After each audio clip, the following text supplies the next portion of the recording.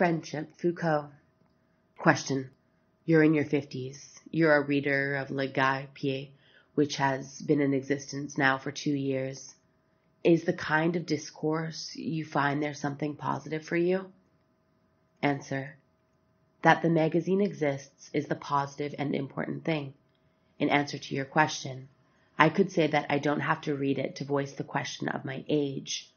What I could ask of your magazine is that I do not, in reading it, have to pose the question of my age. Now reading it. Question. Perhaps the problem is the age group of those who contribute to it and read it. The majority are between 25 and 35. Answer. Of course. The more it is written by young people, the more it concerns young people. But the problem is not to make room for one age group alongside another, but to find out what can be done in relation to the quasi-identification between homosexuality and the love among young people.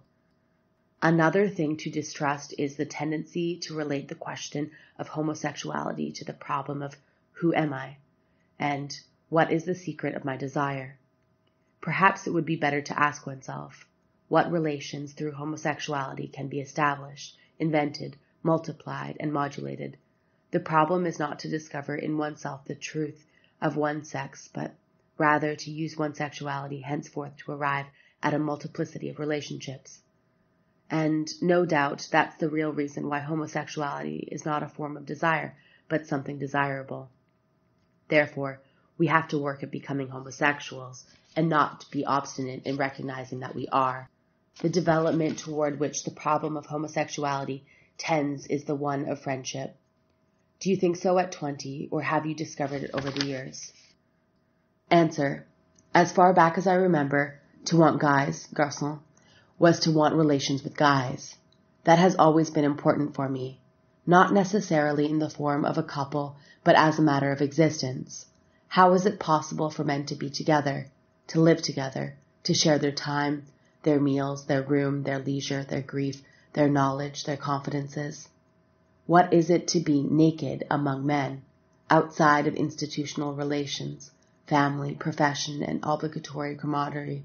It's a desire, an uneasiness, a desire in uneasiness that exists among a lot of people. Question. Can you say that desire and pleasure and the relationships one can have are dependent on one's age? Answer. Yes, very profoundly. Between a man and a younger woman, the marriage institution makes it easier. She accepts it and makes it work. But two men of noticeably different ages, what code would allow them to communicate? They face each other without terms or convenient words, with nothing to assure them about the meaning of the movement that carries them toward each other. They have to invent, from A to Z, a relationship that is still formless, which is friendship. That is to say, the sum of everything through which they can give each other pleasure. One of the concessions one makes to others is not to present homosexuality as anything but a kind of immediate pleasure, of two young men meeting in the street, seducing each other with a look, grabbing each other's asses and getting each other off in a quarter of an hour.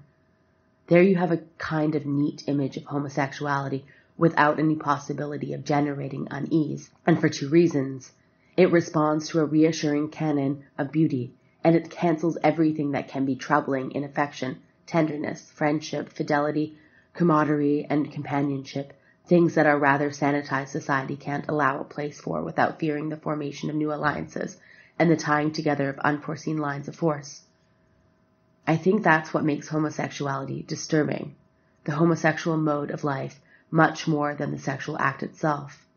To imagine a sexual act that doesn't conform to law or nature is not what disturbs people, but that individuals are beginning to love one another. There's the problem. The institution is caught in a contradiction. Affective insensitivities traverse it, which at one and the same time keep it going and shake it up. Look at the army, where love between men is ceaselessly provoked and shamed. Institutional codes can't validate these relations with multiple intensities, variable colors, imperceptible movements, and changing forms. These relations short-circuit it and introduce love where there's supposed to be only law, rule, or habit. Question.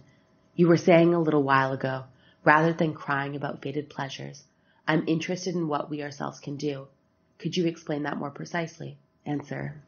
Asceticism as the renunciation of pleasure has bad connotations, but ascesis is something else. It's the work that one performs on oneself in order to transform oneself or make the self appear which, happily, one never attains. Can that be our problem today?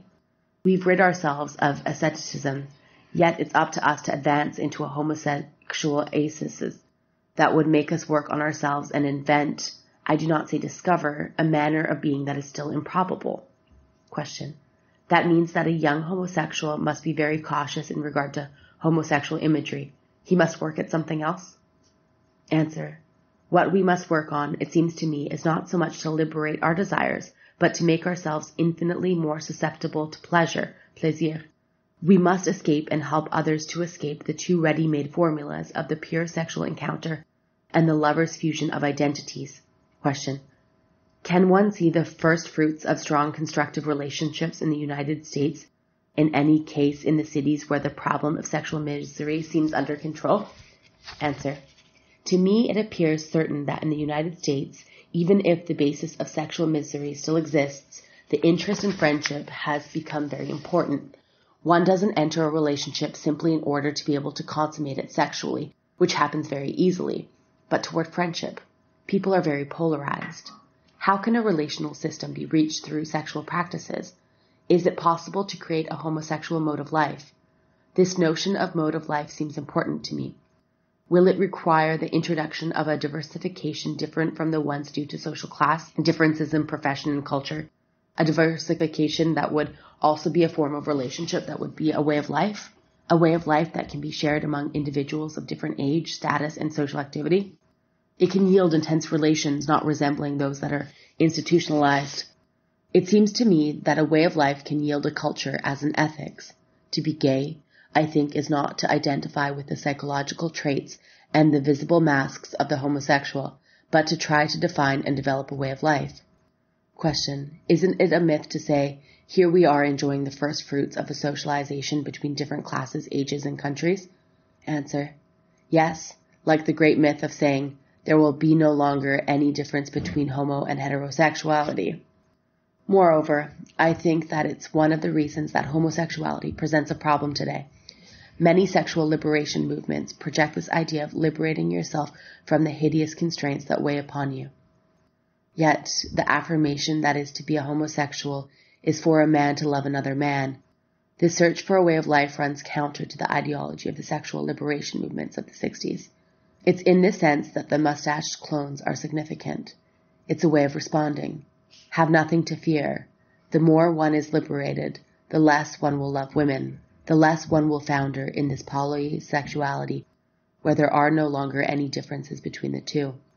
It's not at all an idea of a great community fusion. Homosexuality is a historic occasion to reopen affective and relational virtues, not so much through the intrinsic qualities of the homosexual, but because the slantwise position of the latter, as it were, the diagonal lines he can lay out in the social fabric, allow these virtualities to come to light. Question. Women might object. What do men together have to win compared to the relations between a man and a woman, or between two women? Answer. There is a book that just appeared in the U.S. on the friendship between women. The affection and passion between women is well documented. In the preface, the author states that she begins with the idea of unearthing homosexual relationships, but perceived that they were not these relationships and they were not always present, but that it was uninteresting whether relationships could be called homosexual or not. And by letting the relationship manifest itself as it appeared in words and gestures, other very essential things also appeared. Dense, bright, marvelous loves and affections, or very dark and sad loves. The book shows the extent to which women's body has played a great role, and the importance of physical contact between women. Women do each other's hair, help each other with makeup, dress each other. Women have access to the bodies of other women. They put their arms around each other, kiss each other. Man's body has been forbidden to other men in a much more drastic way. If it's true that life between women was tolerated, it's only in certain periods, and since the 19th century that life between men not only was tolerated but rigorously necessary, very simply during war, and equally in prison camps. You had soldiers and young officers who spent months and even years together. During World War I, men lived together completely, one on top of another, and for them it was nothing at all, insofar as death was present, and finally the devotion to one another, and the services rendered were sanctioned by the play of life and death. And apart from several remarks on camaraderie, the brotherhood of spirit, and some very partial observations, what do we know about these emotional uproars and storms of feeling that took place in these times? One can wonder how, in these absurd and grotesque wars and infernal massacres, the men managed to hold on in spite of everything. Through some emotional fabric, no doubt. I don't mean that it was because they were each other's lovers that they continued to fight, but honor, courage, not losing faith, sacrifice, leaving the trench with the captain, all that implied a very intense emotional tie. It's not to say, there you have homosexuality. I detest that kind of reasoning. But no doubt you have there one of the conditions, not the only one, that has permitted this infernal life where for weeks guys floundered in the mud and shit among corpses starving for food and were drunk the morning of the assault.